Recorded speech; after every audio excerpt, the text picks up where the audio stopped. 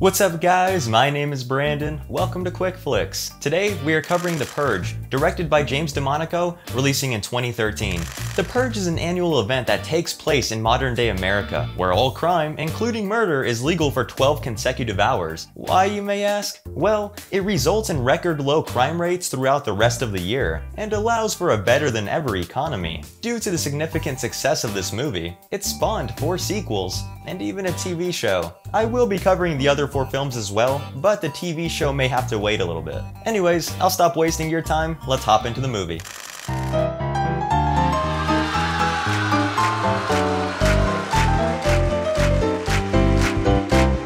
The movie opens up with text on screen about how America is currently thriving, with unemployment being at 1% and crime being at an all-time low, due to the new founding fathers of America creating the Purge, an annual 12-hour period where all crime, including murder, is legal. We then get an opening credit montage of various murders and violence taking place during the Purge. This leads into our main protagonist, James, driving home to his gated community after a busy day at the office, and learning that he was the top seller for security systems at his company. James is played by Ethan Hawke, who you may recognize from Sinister, the recently released The Black Phone, and is even slated to be in the upcoming Knives Out 2. He arrives home to his lovely wife, Mary, played by Lena Headey, making some dinner and listening to Purge Talk daytime television. She decides to take a break and get some air, chatting with their friendly neighbors. Miss Grace, in particular, remarks how the neighborhood is a bit resentful toward Mary and her family. You know your husband sold a new security system to almost every home in this community. You know, some people are actually saying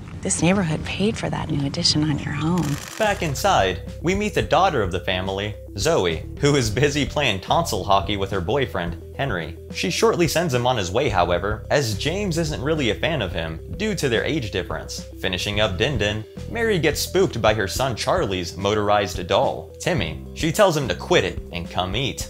He leaves his secret room hidden in his closet behind some clothes and joins the family for some food, though they don't have a great time, as Zoe's bitterness toward her dad for not liking Henry is bringing them all down. They get interrupted as it's time for lockdown. They head to their home security room and to reinforce the house with James's high-selling security system. The news suddenly plays the famous emergency broadcast system announcing the commencement of the annual Purge, and that all crime, including murder, will be legal for 12 consecutive hours, with a few caveats, granting immunity to government officials of ranking 10 or higher, and only authorizing weapons of Class 4 and lower, which according to my research, Class 4 is the last and highest class of weaponry, and this even includes nuclear devices. So does that mean if a civilian can manage to get themselves an atomic bomb, for example, they can just drop it on the city and have no repercussions? Interesting. If I'm wrong, let me know down below. Anyway, sirens begin to blare, officially declaring the start of the Purge. James then dismisses the kids, and Zoe heads to her room to be surprised by Henry, who snuck back in while the family was eating dinner. While they do some kissing,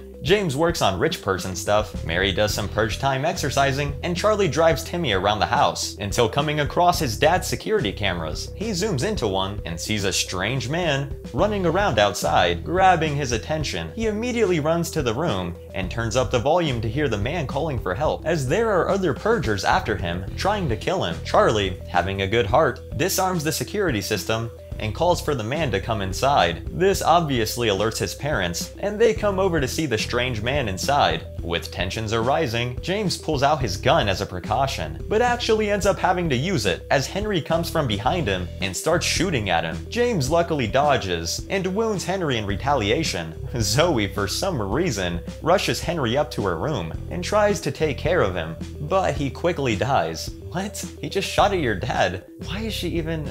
Never mind, I'll just let it be. James notices the man is gone and takes Mary and Charlie to the security room. James wants to find Zoe and take care of the man. However, another big issue is arising, as there are now quite a few purgers in front of their home. They unmute the security camera and listen to the leader, who essentially says that they want the strange man in the house. It's their right to purge, and they want to eliminate the homeless, as they are, quote, a menace to society. If they don't turn him over by the time reinforcements arrive, they're going to force their way in and kill the them all. The power is then cut. James, wanting to protect his family, obliges and goes to find the man while the Purgers torment them from outside. Aw, look at that. They're just having fun. While James and Mary try to find the man, Charlie directs him via Timmy to his little closet secret room. Not having any luck, James goes to talk with the leader to inform him that they are trying, but their house is just too darn big. Rich people problems. The leader doesn't care much. No, like, he actually doesn't care. Give us the homeless pig, you fuck!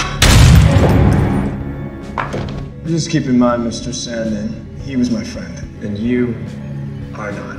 Yeah, only once is the homeless man. This encourages James to find the man ASAP, and he goes on the hunt until he comes across him holding Zoe at gunpoint. James tries to talk him down, but the homeless guy doesn't want to just go out there and get executed. I mean, rightfully so. While they try to negotiate, Mary comes from behind as a distraction, causing the man to throw Zoe, knocking her unconscious, before James tackles him and shoots him in the stomach. The parents duct tape the stranger and then tie him to a chair, but the man tries fighting back, forcing Mary to use a letter opener on the man's gunshot wound. Gosh, this is horrible. This obviously causes quite some pain to the man, and he surrenders, allowing them to tie him up. Although, with Charlie pleading for them to stop and the man glaring at Mary, she begins to have second thoughts. Charlie runs off, with Mary following behind, and not too long after, the dazed Zoe doesn't much like what James is doing either, and also runs off. The man watches the drama unfold and tells James to save his family and release him to the Purgers. But James has a change of heart. He catches up with Mary and tells her that they are going to fight instead. They give Charlie a gun and tell him to hide in the basement, while they arm themselves with some other goodies from James's stash and head to the front door to see the Purgers and their newly arrived reinforcements chaining up to the metal barricades and tearing them suckers off. James and Mary run back and split up to defend the household. We see the intruders getting inside and walking and even skipping throughout the house. One just so happens to be stalking Mary. Charlie hears the noises of crazy people laughing and shooting off guns up above him when he gets jump scared by a Purger. The scary man drags him out and gets ready to shoot him when James shows up and fires a few rounds into him. Also, I don't know if it's just me,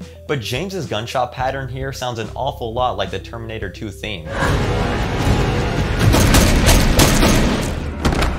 See, doesn't it? He takes Charlie to the security room to hide him there, and once again goes out to defend his house. He makes his way into the game room when two of the Purgers also come in. James tries shooting them, but the intruders put up a decent fight. After a back and forth brawl, he finally grabs his nifty shotgun and shoots the lady. He then grabs the other dude's head and whacks it a whole bunch of times into a pinball machine, knocking him out. That's not all though. A sneaky guy breaks through the window and almost blows James's head off, but he manages to get up and axe the dude in the back before he can do any further harm. James gets up and grabs his shotty and double taps these fools. He begins to walk out of the room when the leader turns the corner and stabs him in the tum-tum. He lays James down and sweet talks him to sleep, then going on about his business. The end is looking near and dear for our fellow family, with the Purgers tearing the house down and getting ready to kill Mary, when Charlie notices their neighbors gunning down some of them outside. They show up just in time to even save Mary. She gets up, following behind them, and into the living room to see James wounded. Charlie also comes around, trying to make sure his dad is okay, when the lead Purger shows up, ready to execute them.